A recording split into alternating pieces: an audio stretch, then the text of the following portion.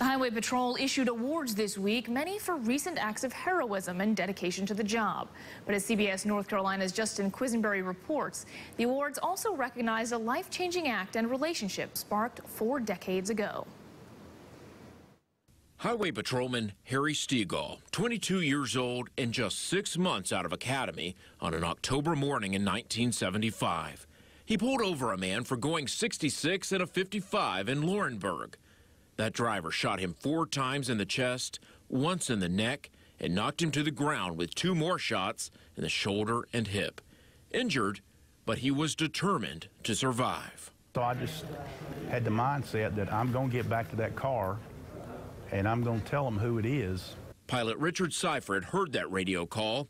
He was flying a Fort Bragg-based Army medevac helicopter and took it upon himself to get Patrolman Stegall rushed to the hospital in Chapel Hill, despite terrible conditions. The weather continued to deteriorate and almost went 0-0 with heavy rains and fog.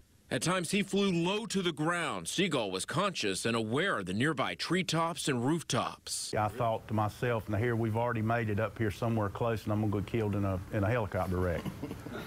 They made it. Stegall returned to the force and the risks that it brings 3 months later and served 2 more years on the Highway Patrol. Dealing with the trauma of a man standing beside you and putting 5 bullets in your chest and then standing over the top of you and shooting you 2 more times, you don't need to be back in that atmosphere. He wanted to find Seifert, the man who saved his life. And I had looked for him and looked for him and looked for him and couldn't find him. 40 years passed and Seifert found Stegall, stumbling across some training videos online that he had made for the Highway Patrol. When they met just a couple of months ago, the connection was nearly instant. Something that I certainly highly value, having him in my life. I said, you know, it's time to ask the Highway Patrol to at least write him a letter and say thank you. Which led them to this moment this week. The Highway Patrol honored Seifert with the Colonel's Appreciation Award. And I just felt overwhelmed with joy to know that this man is going to be recognized for what he did. But Stegall was further overwhelmed when tables were turned. The moment of surprise written all over his face as the Highway Patrol awarded him its Purple Heart. I almost cried. I'm still overwhelmed with emotion and gratitude because this whole thing started out for recognition from my friend Richard.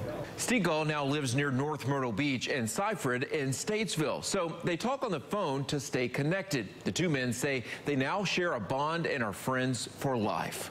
Justin Quisenberry, CBS North Carolina.